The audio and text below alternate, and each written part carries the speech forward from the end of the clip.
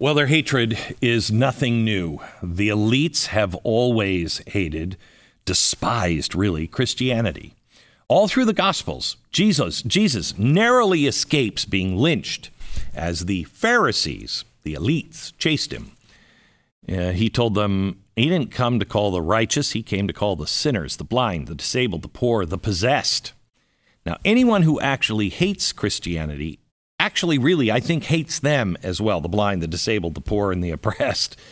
They seem to enslave them, give them... Anyway, if you want proof, look at how they attack anyone who disagrees with the elites. Chants of Black Lives Matter, well, that evaporates once a black person tells the world that they're a Republican, right? Believe all women, unless they're conservative. Everything they claim, everything they say, oh, we believe in this so much, is a distraction so that you won't notice what they're really up to. But as Paul writes in Romans, professing to be wise, they became fools. Doesn't it seem like our experts are foolish right now? Today's guest knows what they're really up to. He's a former pastor. He is an author, a professor, and current dean of theology at African Christian University in Zambia. I've been waiting to meet this guy for a couple of years now. He happens to be in the States for a few days, and he stopped in. He's a spiritual man, a community leader, an academic, a Bible expert, and a man who strives to preserve the unity of the Spirit through the bond of peace. Although he carries a pretty big stick as well. He's written books and articles detailing the complicated realities of a world that is increasingly dangerous for Christians. Today, on the Glenn Beck podcast, I am excited to introduce you to Dr. Voddie Baucham, Jr. Before we get to Voddie, I want to talk to you a little bit about relief factor. There is a giant pain in my that I can't seem to get rid of, and even relief factor doesn't help. I'm thinking November 8th might help a lot. But if that's not the pain you're experiencing and you have pain every day and you just can't, you've tried everything, please, would you do me a favor and try relief factor? I hate to paint this into such a corner of being, your last attempt for anything. But those are the testimonials I see, the people who take the time to write because it's been a miracle in their life. It's been a miracle in my life. I'm out of pain. I can use my hands. It's unbelievable for me. But this is also something that, instead of ibuprofen or Tylenol, this relief factor is great. Not a drug, developed by doctors. It's all natural. You can get the 3-week quick start to try for only $19.95. And 70% of the people who try it go on to order more. If you want a drug-free and natural way to get your life back, go to relieffactor.com. Relieffactor.com.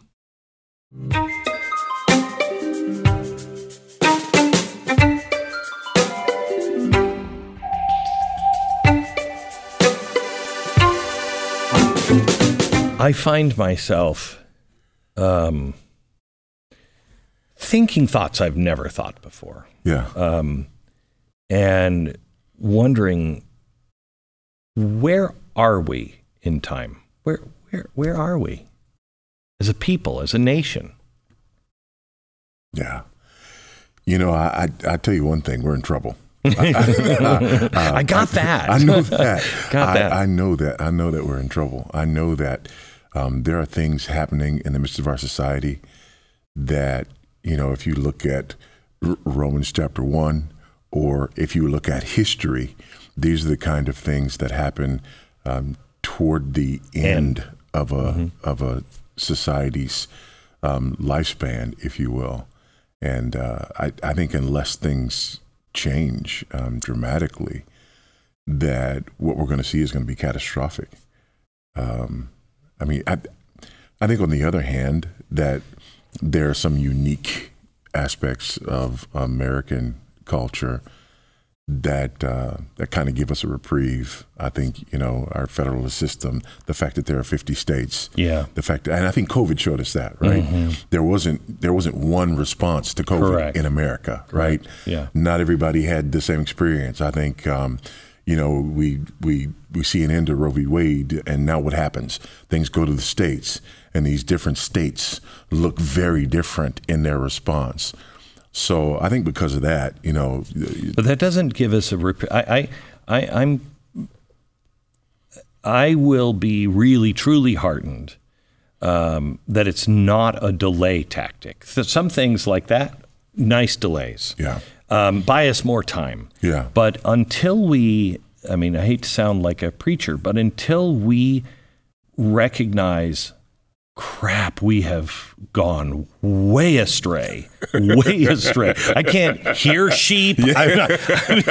There's no sheep for miles around. We've really gone astray. Yeah. And we then ask for forgiveness. Yeah. His protection it has to come off of us. Yeah. Looking at the things that are happening in our society. But Glenn, I would say it already has. I would say that's why we're seeing what we're seeing. Yeah, but I don't think this is judgment. I'm not sure if he's fully withdrawn. Yeah. We're at the beginning. I think. Yeah, this is judgment. We're at the beginning of that. Yeah, this is judgment. We're experiencing judgment, and when you experience judgment, you're right. The response is to repent, and you know, I'm afraid that we're not seing much humility. of that. We're not seeing any humility. We're not seeing humility. We're not seeing repentance. We're not seeing brokenness. We will. Yeah. I think of Yoda. You will. Oh, you will. I was. Well, let me go here. I feel like we're battling evil. We are not. I keep saying on the air, it's not Republicans versus Democrats. It's not. It is elites versus the people, but it's not really even that. It is evil against good. Can you flesh that out? Yeah, I mean, I think the Apostle Paul in 2 Corinthians chapter 10, he says, though we walk in the flesh, we are not waging war according to the flesh. Mm-hmm. And I think it's important for us to keep that in mind, that we are battling. What he talks about in Ephesians chapter 2 is the prince of the power of the air, right? That spirit that is now at work in the sons of disobedience. This is a spiritual battle. It's always been a spiritual battle. And I think that we're seeing that more clearly. You know, go back to Roe v. Wade. I talked about, you know, that earlier. What's interesting about that is, you know, all of a sudden, when that happened, the gloves came off. Oh, yeah. You know? And people were just essentially saying, I can't believe we're not going to be allowed to kill babies anymore. I know. You know? I know. I mean... No, I think it's been, in some ways, it's been a real blessing. Yeah. You know, if Donald Trump would have won again, I don't know if all of this would have been fully seen. You know what I mean? Yeah. But now that things are progressing as quickly as they are, you're hearing things like, yeah, we should let the baby die if we wanted to abort. Yeah. Then if he's born alive, then he should die. Crazy things that we all knew, that men can have a baby. Yeah. That we know these things aren't true. That pedophilia is somehow okay. Because we're minor attracted persons now. Right. Yeah. I mean, I feel like saying, look, we all knew 10 years ago, that stuff's crazy. If I would have said it, that you're going to be arguing for it, you would have called me insane. And now you're arguing, I didn't change. What happened to you? Yeah. Yeah. And I think it's happening in many areas across the board. And unfortunately, what happens is we get numb to it. You know, it's kind of like the frog in the kettle, right? Yep. We get numb to it. And for example, we're not talking about same-sex marriage anymore, right? I mean, we were, right. But now, you know, because of all of these other things that are happening down the road. I said on the air when we were debating same-sex marriage, to me, as more of a rights person, what do you do in your life is your life. Do not force my church to do what you want. And I won't force your church to do what you want. You know what I mean? or what I want. But I said, this opens up the door. You can't say man and a woman and then not say man, woman, woman, or woman, woman, woman. Right. Everything is going to change, and you will see pedophilia will start to be normalized. And they said, how dare you ever say that? Right. And then they would say, no, that's not what we're arguing for. Yes. That's, that whole slippery slope argument, that's not what we're arguing for. We're just arguing for this, not that. But the implications are clear. And there was a case in New York recently where I think there was a polyamorous triad. 3 guys. Right, 3 guys. The polyamorous triad. Yeah, you know the case. And the judge is essentially pointing to the dissent in Obergefell and saying the dissent is right. Right? When you get rid of the male-female requirement, the numerosity requirement makes no sense. Yep. So essentially, they're saying that slippery slope that you were arguing that we said was an overreaction, it wasn't really an overreaction. Exactly. And we're there now. And for a long time in this movement, people have been trying to get rid of age of consent laws. So we get rid of age of consent laws, we get rid of the numerosity requirement, and all of a sudden, marriage means absolutely nothing. And the foundation of civilization, right, is gone. Yeah. I mean, when you look at, there's a lot of things you can look at and say, that's evil. I can see how you get there, or, maybe not, or whatever. But the things that are happening with children, that is the one thing that, Christ wasn't really a fire and brimstone kind of guy, but when it came to harming his little ones. Better to have a millstone tied around your neck and be thrown into the deepest part of the sea. Right. So how is it so many people are just duped? Well, but listen, okay, we talk about the whole idea of the millstone, but don't forget Sodom and Gomorrah, right? So we've done this before. We've come up to an issue that from a biblical perspective and from an historical perspective was something that was absolutely unthinkable, right? And we cross that line. And now, as we sit here, we're having a conversation about another line that we think should never even be approached, let alone crossed. But what history tells us is it's only a matter of time before we get to that one. Is it exciting to live at this time? Or what is it? My father died, and I thought, he was too young to serve in World War II. Yeah. He tried to join the Marines in Korea, but he had flat feet, so he couldn't go. The civil rights thing, but he lived up in Seattle, and he really didn't have any time where he was pushed up against the wall by society or anything, And I don't know if you can ever really truly be who you are meant to be until there's a force that is pushing against you. Yeah. So is it a good thing to live? No. It is. First of all, if we believe in a sovereign God, and if we believe in his providence, then we're living exactly when and where we're supposed to be living. So that's number one. And secondly, I agree with you. It's not until we face pressure and opposition that we actually see what we really believe and what we're really made of. And so, these are frightening times. Terrifying. But at the same time, they ought to be hope-filled times for those of us who live with that kind of hope. I can't remember his name. Do you remember the guy? He went blind. He was a minister. He was in one of the concentration camps, and he was a pastor, and he was happy, and everybody in his barracks was happy, and so they said, you gotta beat him down. And they put him underneath the barracks. They didn't feed him.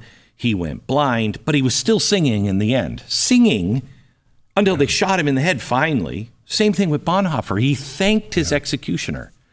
Boy, I really want to get there. I don't know how to get there. Yeah. How do you get there? You know, only by God's grace. I don't think that's something that any of us is necessarily prepared for until the time comes. You know, and you know, we of course we hope and pray that the time doesn't come, but God gives us grace for whatever He calls us to. I was reading in the New York Times this week that partial birth abortion doesn't exist. Yeah, it's apparently just a Republican talking point. Who knew? Huh, really? Mm-hmm. And saying that an abortion where they cut the baby's limbs off and stuff, that's just a pejorative. Oh, I thought it was a baby that you were cutting out. Look, life is life. And I don't want to, I mean, unless it's a bug, I really don't want to take life. I don't. Especially human life. Kind of important thing. Good safety tip. Preborn is a ministry that we have partnered with. They are the largest provider of free ultrasounds in the country, and they are also the direct competitor to Planned Parenthood. We would like to, this year, by the end of the year, rescue 50,000 babies. When an expecting mom sees her child on an ultrasound, it's not a clump of cells anymore. It's a child. When she hears the heartbeat, which, by the way, doesn't exist, that's just a made-up sound out of the machine. Oh, my gosh, really? Are we there? 80% of moms are more likely to choose life. Preborn. They go beyond just the ultrasound. They provide maternity and baby clothes, diapers, car seats, counseling, books as the kids grow up. I mean, it's really good.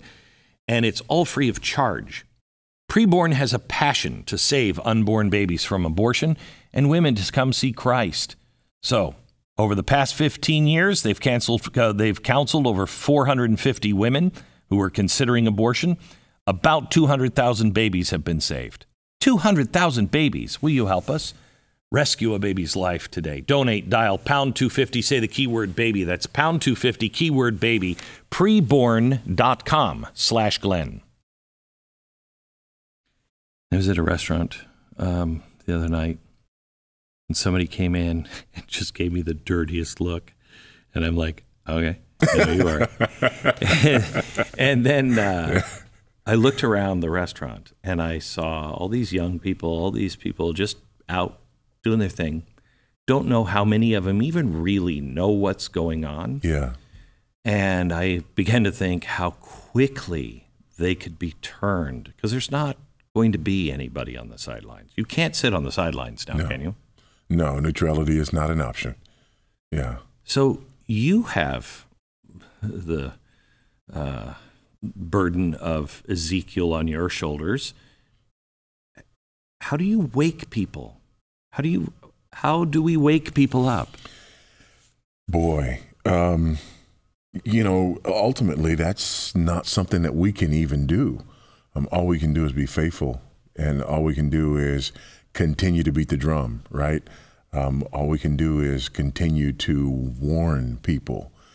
All we can do is, continue to try to be the watchman on the wall. I read something that you wrote, and it was about not using the name, not associating your good works with the name. And I thought of, unfortunately, me a lot of times.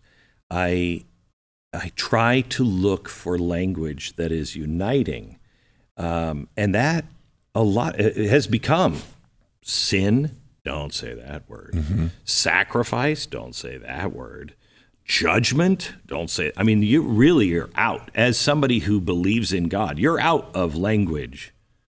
How important is it to use the language? But here's what's interesting, Glenn. we feel like that, or we've felt like that, but now all of a sudden the other side has absolutely no problem using that language. They have no, I mean, Gavin Newsom puts Bible verses on billboards advertising for people to come to California to slaughter their babies, right? When Madam Vice President wanted to encourage everybody to get the jab, she no problem quoting scripture in order to do that. Right? The president has no problem quoting scripture, and the press doesn't run around with their hair on fire if you do it on the left. Because I think they don't. I think they think that's just pandering. Yeah. They really do. They think, well, they're just saying that to get those lunatics. They don't believe it. They don't really believe it. Yeah, right. But then if somebody believes what they're actually saying, then it's a problem. Now all of a sudden they run around with their hair on fire. So, I think it's important for us to be open and honest about what we believe and where we're coming from, and unashamed about what we believe and where we're coming from. Especially when, and I'm all this talk about Christian nationalism. This Christian nationalism. Have you ever heard a preacher preach any of that nonsense? Well, actually, I have. Have you? Unfortunately, I have. But is it prominent? But no. Yeah, okay. But there are people who do that. There are people on the fringes who do that. But the problem with people who are running away from it is that what these people are running away from is our foundations, right? They're trying to act like America has always been this secular republic that never acknowledged God. Never, not true. Right? And the danger in that is we are the freest, most prosperous, most tolerant, right? Yeah. That's who we've been since our founding, because of the foundations upon which we're built, right? Mm-hmm. This is the place where,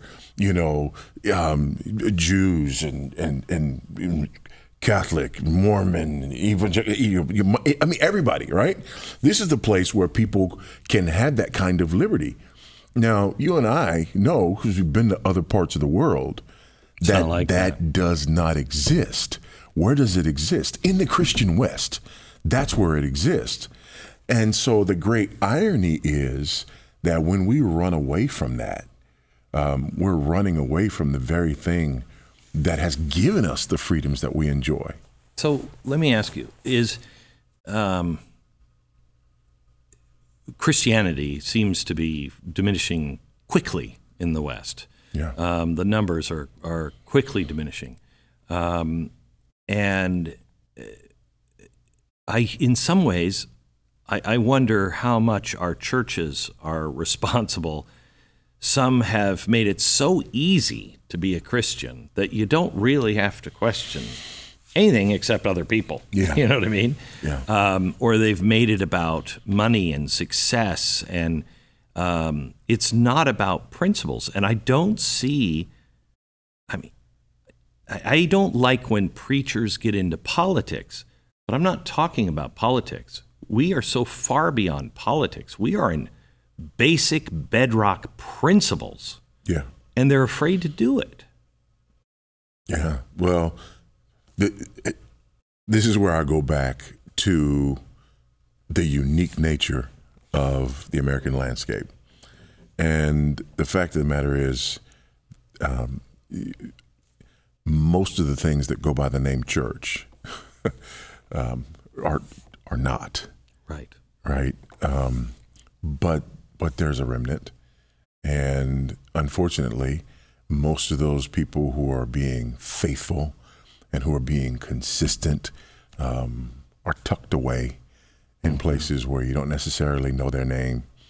And as a result of that, it sort of looks like everybody's, sold the farm and right. Everybody's, gone astray. But doesn't that happen? Yeah. Awakenings don't happen in the church usually. they happen outside of the church, or at least the big power structure of the church. Do they not? They start with individuals. Yeah. I see what you're saying. Yeah, outside the power structure and start with individuals and start and really, kind of go beyond the walls. Yeah. Sort of by definition. Right. Yeah, absolutely. And the interesting thing though is like right now we need awakening inside as much as, if not more, than outside.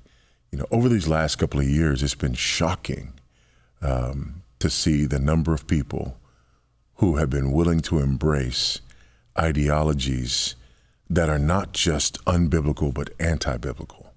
Yeah.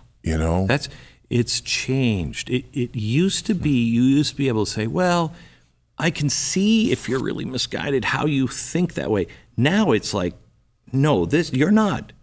This is antichrist stuff. Not the antichrist, but this is antichrist. Yeah. This is opposite of what the Bible would teach. So it's not like we've decayed and are kind of sloppy on it. No. Yeah. We've decayed to a point to where there's a side standing up going, all of that is evil. Good is evil and evil is good. Yeah. And I think part of that is because we were kind of lulled into it. I mean, think about movies and television and the portrayal of Christianity, right? If there's a positive portrayal of Christianity in the movies or on television, it's either somebody who's a political leftist, right? It's the minister or the priest who's out there fighting for social justice, or it's the person who's running a soup kitchen, right? Or it's the person who's running an orphanage, or it's the only positive pictures of Christianity are those pictures that are social gospel pictures, right? And if anybody is in any way, conservative or anything else, then those are the images of Christianity that are basically the Christian Taliban, if you will. And I think in many instances, Christians decided, no, we want to be thought well of. So we emphasized, those social issues and social aspects. But Christ would have us do those things. So shouldn't those two sides be the same coin? Yeah, but if you do those without the gospel. Yeah, okay, Right? Yeah. That's my point. Okay, yeah. Is that those are the only things that we're seeing. Sure. And we see those things because of, the sort of universal brotherhood of man sort of ideas, right? Nothing connected to Christ and the Gospels, right? Nothing connected to this idea of sin and redemption. Nothing nothing that gets you to, here's our biblical worldview and this is our response because of our biblical worldview. Just this sort of, there's the universal brotherhood of man. There's a group of people out there who are good people, and they're good people because they do these sorts of social things. Correct. Right? And the Christians who join the ranks of these good people and do these good social things are good people, not because they're Christians, but in spite of the fact that they are Christians, because they've joined this group over here that does these good things. And I think what has happened is there are a lot of people who sort of bought into that. Yeah. And that's the face that they want to show. Because the new Christ is one of just do good things. Listen. Just be good. The 11th commandment is thou shalt be nice, and we don't believe the other 10. It is. Yeah. It is. Talk to me a little bit about you talked a little bit about the church. You're a Southern Baptist. Yes. You almost became the head of the Southern Baptist. No, not quite, but you were. I don't think the votes were pretty close, and I don't. That's not to disparage the other man or anything, but what happened? Why were you standing up? And there's a couple of things that happened there. And first, I was asked to allow my name to be put forward as president of the Southern Baptist Convention. And even before I had processed that, agreed to it or whatever, the news kind of leaked. So the, left-wing progressives within and without the Southern Baptist Convention just went on the attack. Oh, I bet they did. And it was brutal. I mean, it really was. Attacks on me, attacks on my family, it was bad. And I hadn't even, my hat wasn't in the ring, right? But just because it was rumored. And then what happened is some of the powers that be, went, deep into the books and the bylaws, and, they said, well, technically, because this guy lives outside the country and because he's a member of a church that's outside the country, technically, he's not eligible. He's not eligible to even put his hat in the ring. And so I thought your hat was in the ring. No, so what happened was, a group of the brethren who had asked me to put my hat in the ring, we basically said, okay, fine, you can't do that. But there's another position, right? President of the SBC Pastors Conference, which, again, there's a whole other story about, why that would have been significant. And so myself and another brother, Tom Haskell accepted a nomination as president of the convention. I accepted a nomination as president of the Pastors Conference, really to sort of, run, with him. Of course, we were in Anaheim, and a little inside baseball here. The further the convention meeting is away from the South, the more to the left Crazy, yeah, of course. Tends to be. Of course. So, we didn't have much of a shot going to Anaheim, but both of us were willing to do that because we feel like it's almost like a last-ditch effort. It's almost like if this thing doesn't turn around, kind of like what we were saying about, America. If this thing doesn't turn around, we're in trouble. So we both allowed ourselves to be subjected to that. Wow. For those purposes, and neither one of us ended up winning those races. What? Because your denomination is not alone. It is infiltrated. Somebody asked me today, how did it even get into the churches? Liberation theology, I'm guessing? Is that how it first? How did this perverse anti-Christian kind of message, or anti-Christ sort of message, get in? I think a number of things. And you're talking about, like the whole social justice and all of that. All this other stuff. I think for many Southern Baptists, let me say two things. Number one, the overwhelming majority of Southern Baptist churches are not there. They're just not. I think, though, what's crazy is our government is there. Yeah. But the vast majority of Americans are not there. Yeah, they're but not there. That disconnect between the two is dangerous. It's absolutely dangerous. But I think what led people to even entertain this is the subtlety, right? Social justice. I mean, if you don't know what that means, and you're a Christian, you're like, well, yeah, right? Anti-racism. Of course, right? And so I can't tell you how many people I've had. Racial justice. Yeah, I've had so many conversations with that and say, the label sounds good, just like the Inflation Reduction Act sounds good. That's not what it is. Really good. Yeah. Inflation Reduction Act. Well, what does it do? Not that. Yeah, it causes more inflation. So I think for a lot of people, right? Again, when you're talking about people who love the Lord and who love their fellow man, right? And they see people in pain, right? And despair and anguish. and people are saying, you know, there's this injustice out there, and we need to be about social justice and racial justice and anti-racism and da-da-da-da. I think there is a tendency for folks to say, yes, well, yes, you know, and it's not only until later. I was talking to somebody, I guess the day before yesterday, who was in Denton, and they college student, and they were out, and you know, there was a Black Lives Matter march, and so I think he was with his sister or somebody, and you know, people were like, you know, Black Lives Matter, and they're marching, and this, that, and the other, and his sister's like, you want to join them? And he goes, yeah, I think we should, you know. And he said they marched for a little while, and all of a sudden they realized, you know what, this might not be what we thought it was. Right? You know?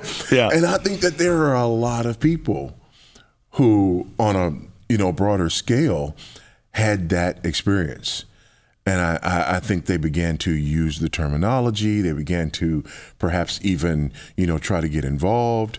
And then slowly but surely, the masks came off, and they realized that this is not what we thought it was. And I think even more significantly than that, the premise was wrong. So people always, for me, when people start talking about, you know, racial justice and this justice, I say, okay, let's back up and tell me how you're defining injustice, right? And then when they say, well, we're defining injustice as, you know, disparate outcomes, right? We're not saying that there's, you know, nobody's saying, hey, there's a lunch counter over there that's saying that people who look like this or belong there, they can't come to the lunch counter, right? Because you and I both know if that's the case, then we posse up and we go, right? I go with you. They're not saying that. They're saying, no. There's these disparate outcomes, right? And these outcomes only exist because of the racism that's baked into the system. And so we've got to go and deconstruct this and fix these disparate outcomes. I call it chasing ghosts, right? Yeah. And so, you know, that's what I want to know. You tell me what the injustice is, and then I'll tell you whether or not I'm going to partner with you in order to correct that injustice. Because what you're defining as injustice may not be injustice at all. And it often isn't. 2 decades ago, somebody came up with the idea of covenant eyes because he faced the same questions many people face today. I have children. How can I keep them safe on the internet? Man, you get online and all of a sudden it's just everywhere. How do I guard my own heart and remain pure online? How do I serve as an example to my family and my church? It was this mission in mind that Covenant Eyes was created, and they created their own world-class software and educational resources, which are now being used over by 1 million people. Covenant Eyes wants to help you as a parent and a grandparent, wants to help you with your family, wants to help you stay away from pornography yourself. They have resources that will help protect your family. They want to give you a free parenting ebook called Connected. The book explores how a strong family connection can actually protect children and teens from the dangers of hidden pornography use. It contains real-life stories and practical tips for maintaining or reestablishing connection in your family. This book is going to help strengthen your relationship with God, your spouse, and your children, so your family can live a life free of the evils that surround pornography use. So, would you please get your free copy of Connected? Text Glenn to 66866. That's Glenn, Glenn, to 66866. Most of these Marxist things are really the same, aren't they? They're all about tear you apart from your family, tear you apart from your own self-worth, tear you apart from any kind of religious belief that teaches you that you are unique and special, and that winning isn't That's not justice. Justice isn't found in that stuff. Aren't they all pretty much based on just the destruction of the individual? At the end of the day, they're based on power, right? And it's ironic because, what they do is they set up this paradigm, and this paradigm says, everything is about power dynamics.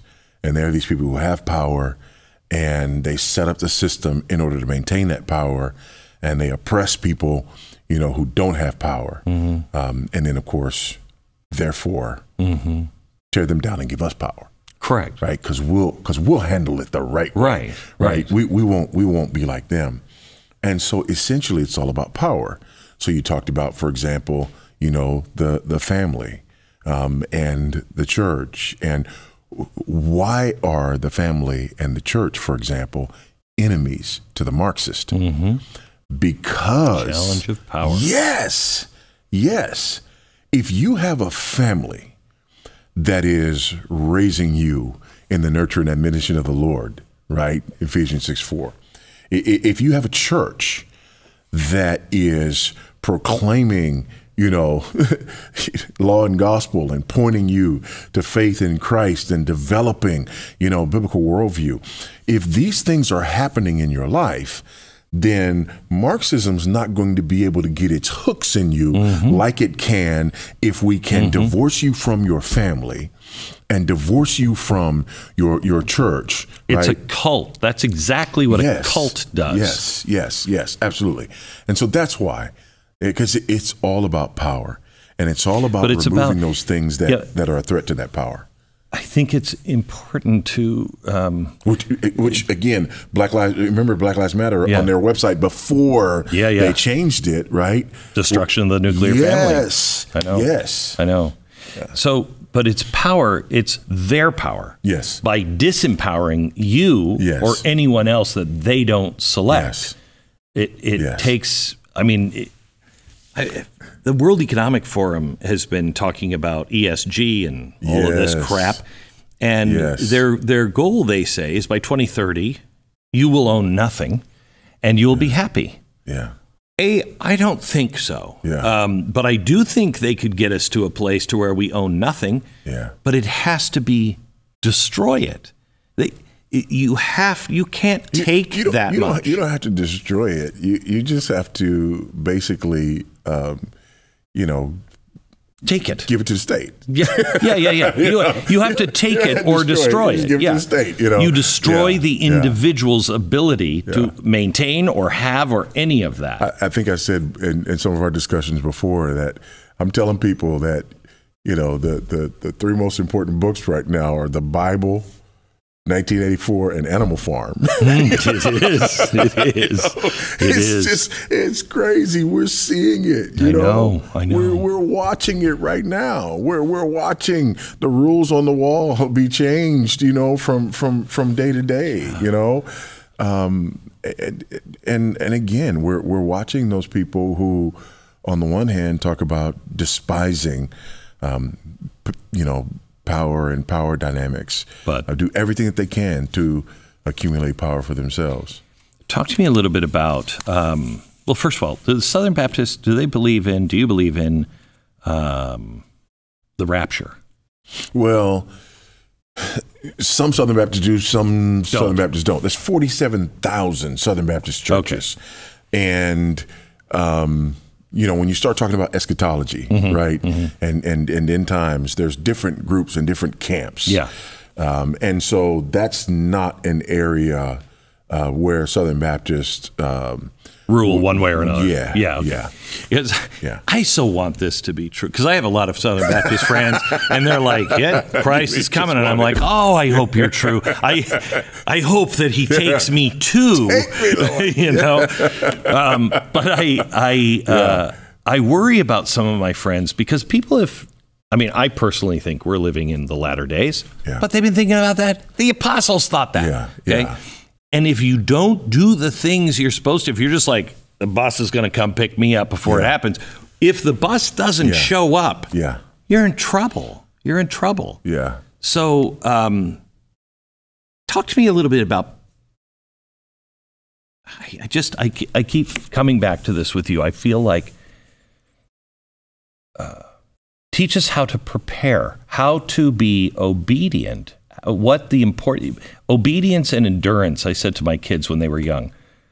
That's what life is really all about. Obedience and endurance. And they were like, Dad, you make it sound like life's a drag. And I'm like, if you have those two things down, it's not. Right. If you don't recognize that, it's going to be a hell show. Right. Yeah. You know, I was talking about 2 Corinthians 10 earlier, and, you know, you continue on in that first paragraph there in that chapter, you get to this two-pronged approach, right? And it's, you know, we destroy every argument and lofty opinion raised against the knowledge of Christ, and we take every thought captive to obey Christ. That's what we have to do. That's how we prepare. And I like to talk about those in reverse. Number one, take every thought captive to obey Christ. And one of the major problems that we have is that people have not taken every thought captive. In other words, they have this kind of bifurcated view of life. And they say, over here is God, and over here is Jesus, and over here is salvation, and over here is church, right? And here's that spiritual part of my life. And then over here is politics and economics and, you know, all these other things.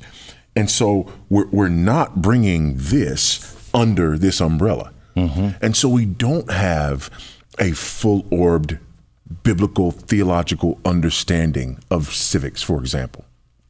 So I know you're a history guy, right? So if we look, you know, pietism, you know, takes hold. Pietism is the idea that basically, you know, we're just here to be religious people in church, not involved in that secular world or, you know, whatever, right? Liberalism. Let's say, you know, again, we're back 1920s, 30s, you know. Liberalism takes hold and the fundamentalists respond. J. Gresham Machen and so on and so forth. Now fundamentalism is it's a pejorative, right? But when I say fundamentalism, I mean those people who said, no, to the liberals, no, we believe in the fundamentals. You're denying the virgin birth, right? You're denying the resurrection. You're denying the supernatural. So the fundamentalists say, no, we believe in those fundamentals of the faith. We move forward, you know, in history, and all of a sudden we get this kind of the sort of religious right movement, right? Now, the religious right movement was a powerful movement, but it was based on their ability to get people organized and motivated and out, you know, to vote and whatnot. But it was a mile wide and half an inch deep. The theological foundations weren't there. It was just activism for activism's sake. It was things are bad. We'll give you a voter guide. Go vote for the guys that we tell you to vote for, and then we'll turn this thing around because we voted for the right guys. And that's not the answer. We have to take every thought captive to obey Christ. I don't just need to know who to vote for. I need to know why I'm voting. Amen. Right? Yes. I don't just need to know I like this policy, I don't like that policy. What's wrong with this policy? Like fundamentally, what's wrong with this policy? See, so I need to all of Christ for all of life. Take every thought captive to obey Christ. And destroy every argument and lofty opinion raised against the knowledge of God. That's the two-pronged war that we fight. Number one, having this, you know, full-orbed, well-developed biblical worldview. And then number two, with that, being able to say, no, that's problematic because. No, he's problematic because. Right? It's not enough to just say, you know, no, we're, you know, going to vote against this, that, or the other. You know, we're going to be pro-life. Why are you going to be pro-life? From a biblical theological perspective, why are you going to be pro-life? Talk to me about being created in the image of God and having inherent dignity, worth, and value, right? Talk to me about the sanctity of human life because of the incarnation of Jesus Christ, who doesn't just come into the world as a full-grown man in order to redeem and ransom humanity. He comes as an embryo, right? Thereby sanctifying human life from its very origins and beginnings all the way through to its natural end, right? So that's the kind of thing I'm talking about. We've got to be able to think through these things biblically so that nobody just can come and, just drag us by the nose, right? And for us to be carried away by every wind of doctrine. So it's a long way around to answering your question. No, it's a good answer. But, yeah. So take me to, and I don't know if you can off the top of your head, but take me to, you said economics need to be brought under. Yeah. Talk to me about our economics, what we're doing right now. How is God in that? Yeah, in what we're doing right now. Or what we should be doing. Yeah. Why is this wrong, what we're doing right now? And partly because it's theft, right? I mean, that's the main reason that it's wrong, is because we're actually taking from people. Render unto Caesar's. What do you mean? In order to give to other people. Right? But wait, isn't that render unto Caesar? Sort of, right? But what are we rendering unto Caesar for? Well, why does Caesar exist? What is Caesar's purpose, right? When Jesus' time, though, Caesar was, he was not a good. No, absolutely. But we have to understand what the purpose of government is. Yes. Right? To protect rights. Yeah, absolutely. And to, encourage what is good and to punish what is evil, right? That's government's purpose. It's not government's purpose, for example, to be in the business of raising children.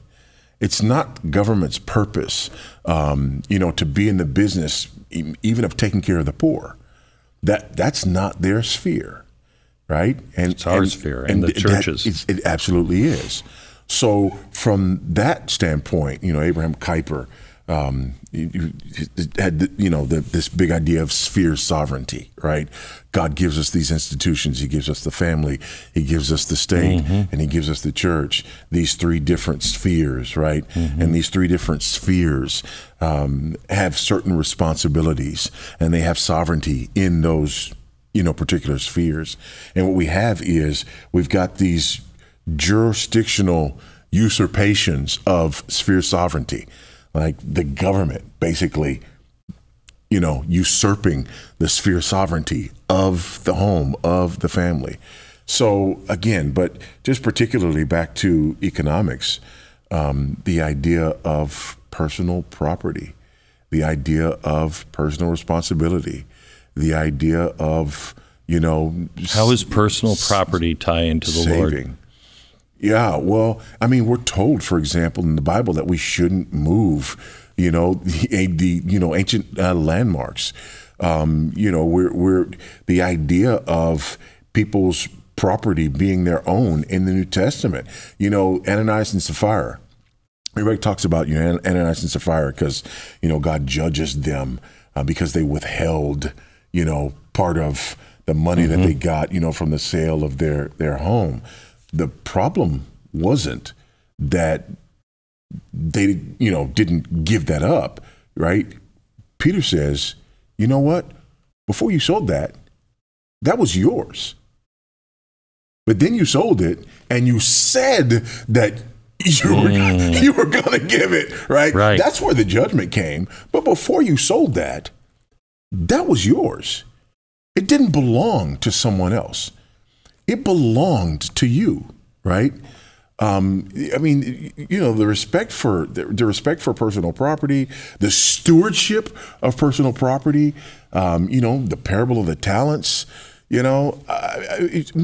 all of these things are clearly outlined, in the scriptures, if we are willing to study to show ourselves approved, if we're willing to, tease these things out. And not only that, but we also see the things that are wrong. When government, for example, begins to usurp the sphere of the family. Families, by the way, were meant to be places of, not just consumption, but places of production, right? So anyway. Let me build on that a bit with this question.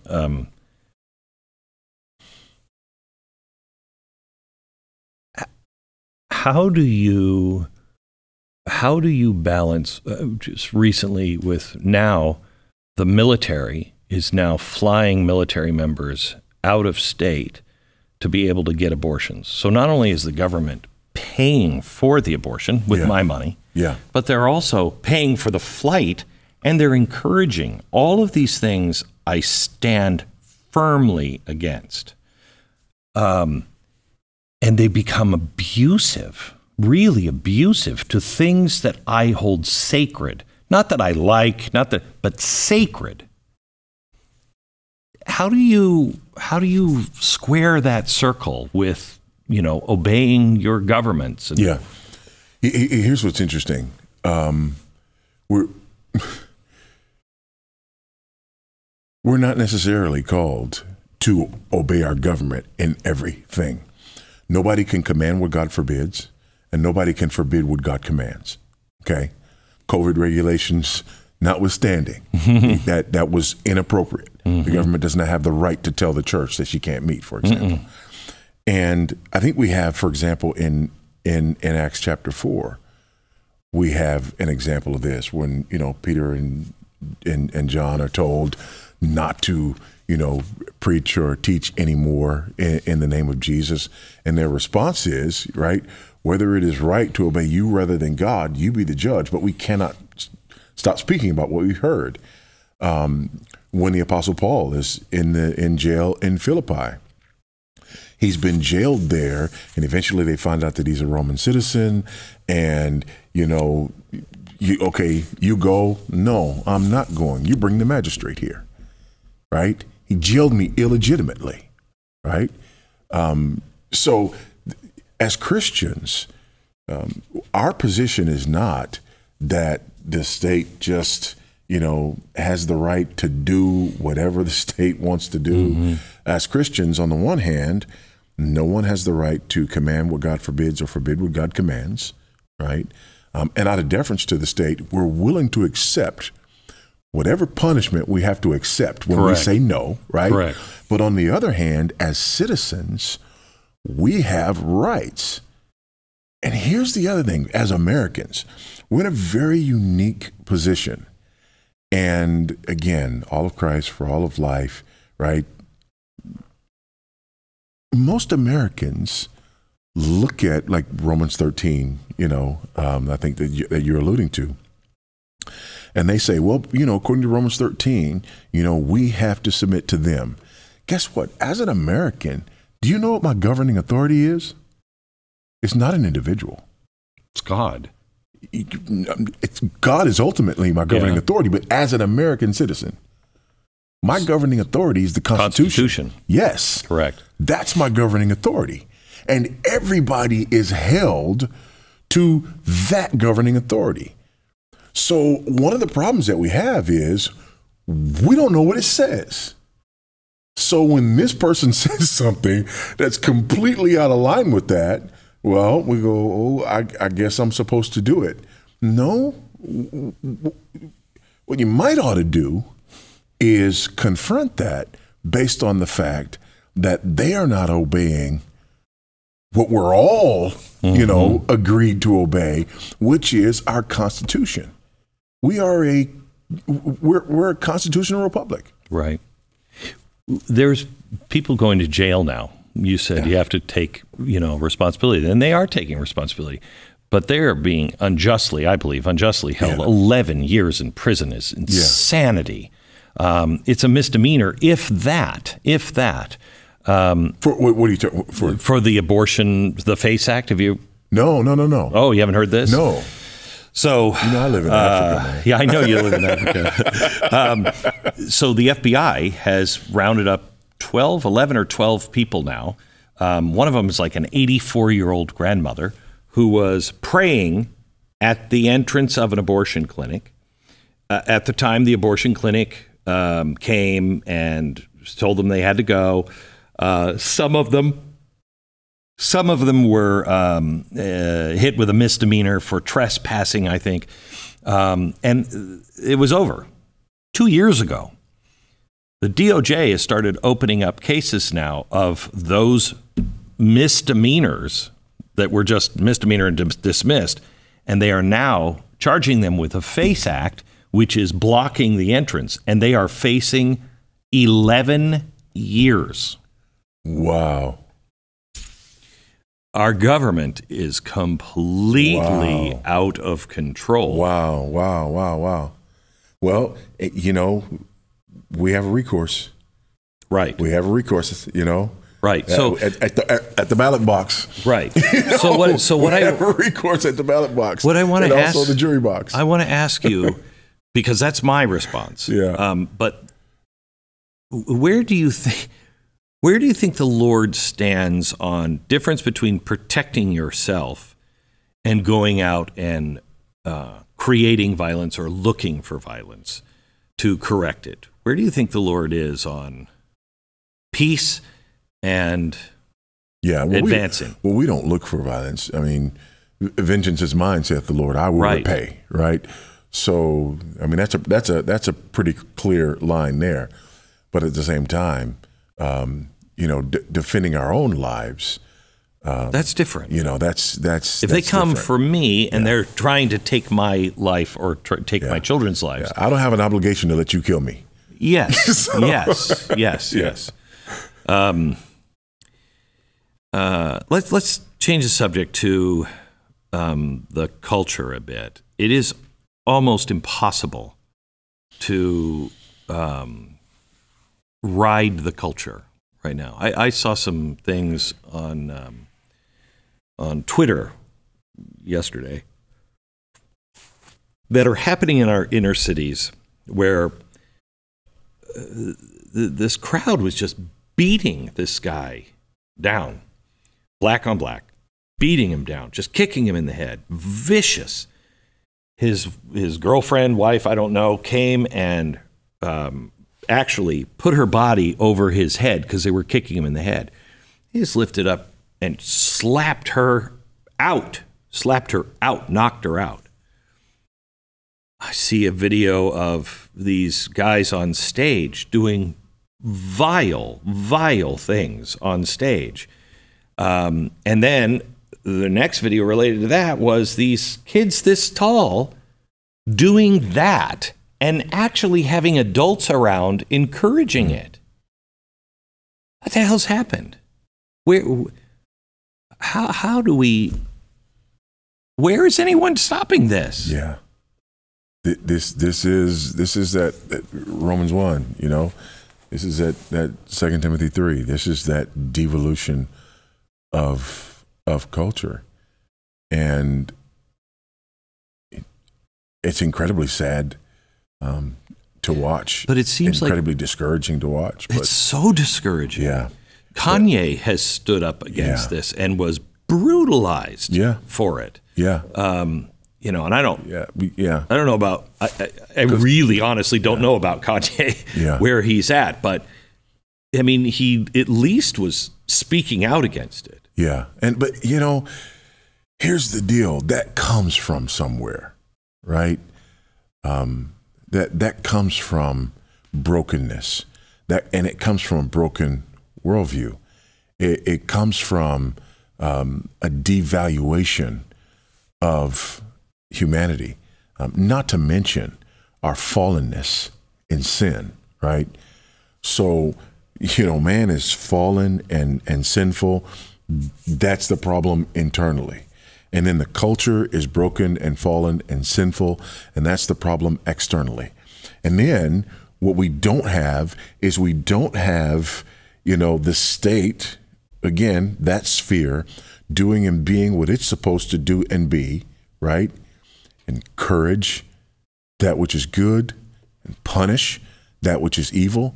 Instead, they're encouraging that which is evil and often punishing that which is good.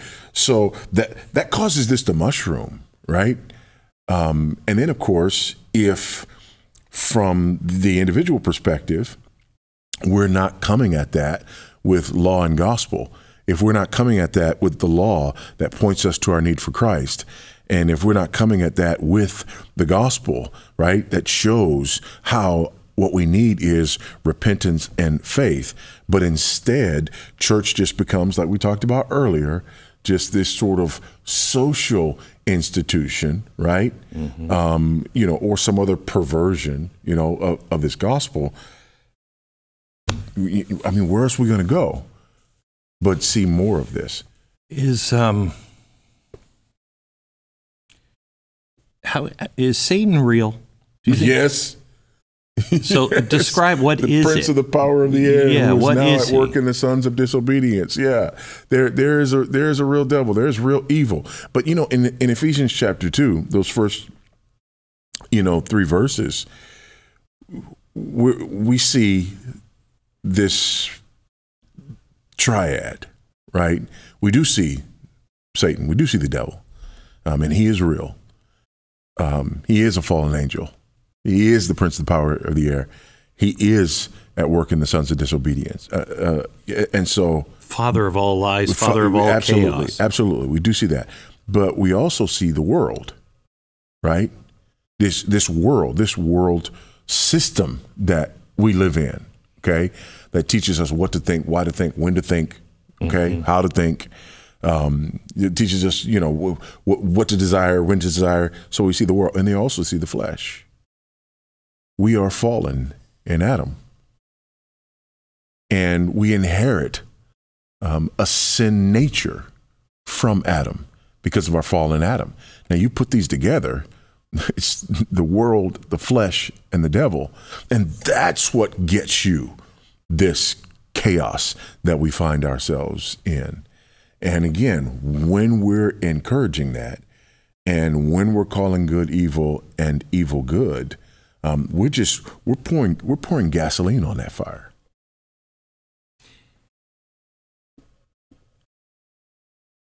The people who are, I think there's a small number of people who know they're doing the bidding of evil.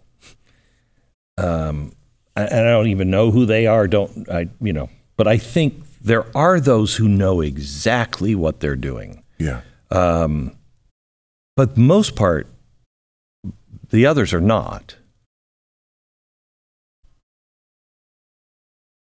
Is that why we're supposed to love our enemy? Because they're by the grace of God go I. I was just talking to somebody who wrote the book, I can't remember, but it's on fascism and what we're going through right now. And he said there's this, not to get into Gnostic kind of belief, but there's a percentage of people who, when this stuff happens, and he said, I don't know why, but they just don't go there. They just don't, they see the world differently than the 70%. You know what I mean? And they're from the beginning going, what are you guys doing? And I don't believe that we were born just knowing, I don't believe any of that. But there's a difference between the leadership and those who have just fallen slowly and don't even know, isn't there? Yeah, there absolutely is. And most people fall into that category of follower, and who've fallen slowly and don't really know. But back to your question about loving our enemies, you're right. I mean, for the grace of God go I, but also these are people who are made in the image of God. There are brothers and sisters, and he wants all of his kids back. These are people who are made in the image of God, and our desire, my desire for that individual, is for them to come to repentance and faith. My desire is for their sin to be nailed to the tree. My desire is for Christ to have the fullness of the reward for which he died. That's my desire. Now, if it were not for the fact that I know that God is going to set everything right, then, you know, I would feel like I had to right every wrong, and I would feel like I had to exact vengeance. Correct. I don't, right? Whatever those wrongs are, they're either going to be punished upon that person if they don't come to repentance and faith, or nailed to the cross, right? But in either way, it is not incumbent upon me to bring about that judgment. And the other thing is, again, back to what you said there, but for the grace of God, you know, my sin was nailed to the tree. Yeah. Okay.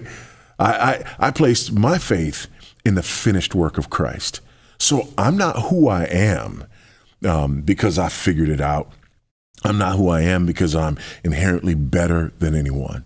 You know, I am who I am, and I stand where I stand because of God's grace to me through the person and work of Christ. So that takes away boasting, as Paul would say in Romans, right? There's no room for boasting. Right. Yeah. You're going back to Africa tonight. Tonight, yeah. Yeah. Why?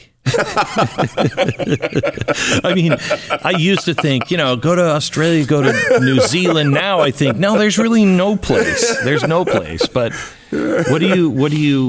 why Africa? Yeah, why the pull? You know, I'm in Zambia, down in South Central Africa, and really, I went there to help start a university, to help start the African Christian University, and it was a fit. You know, it was a fit. My gifts, talents, abilities, and desires were just a fit for this need and for this unique opportunity.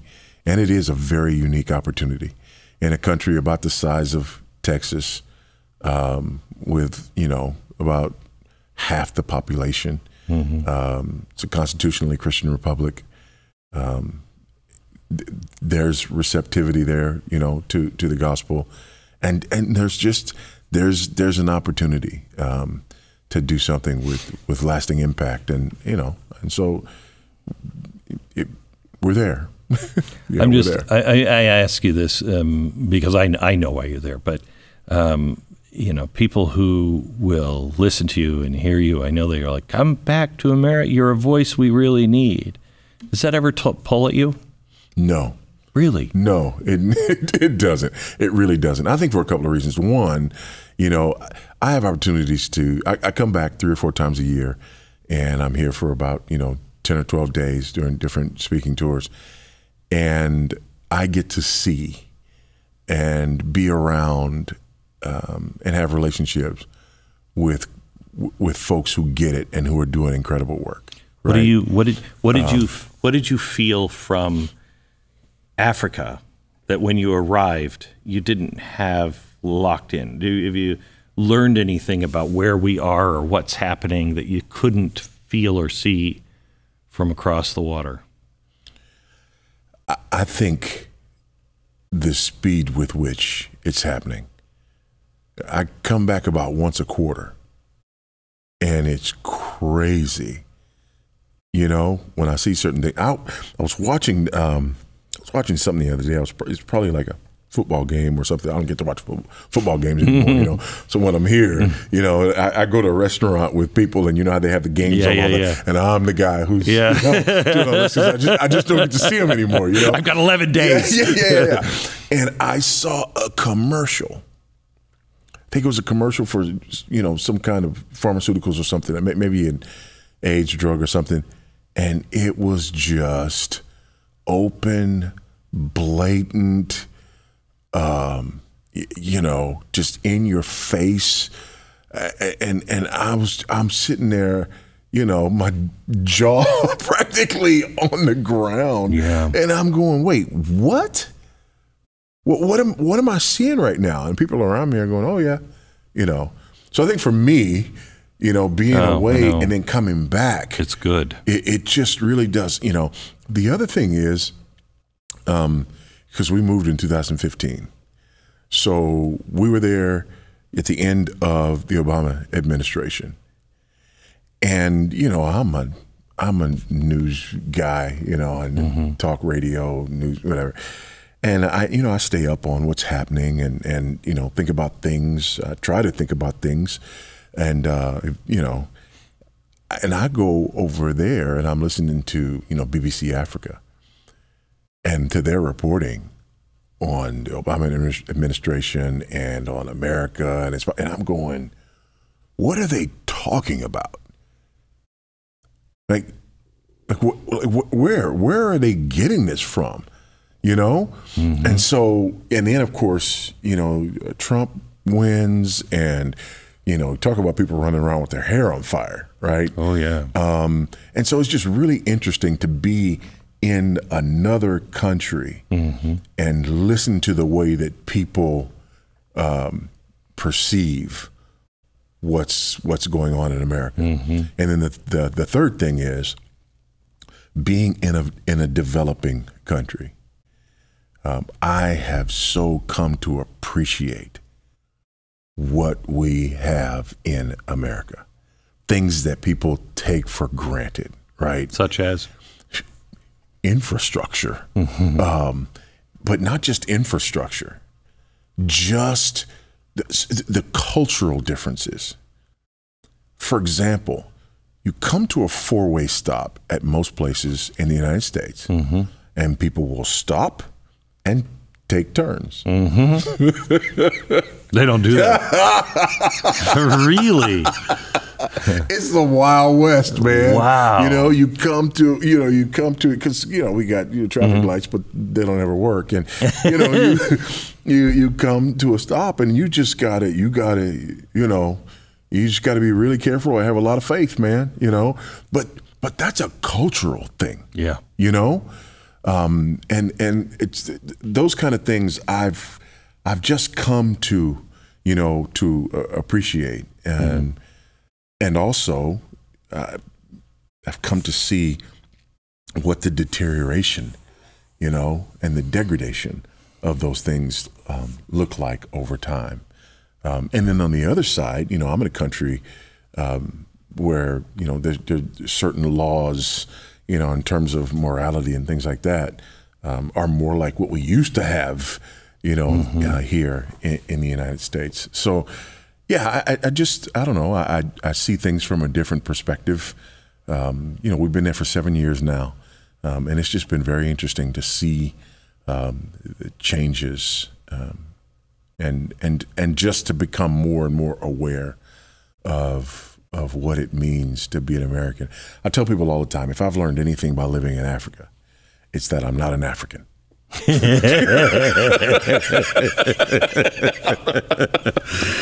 It is great. It is great to see you.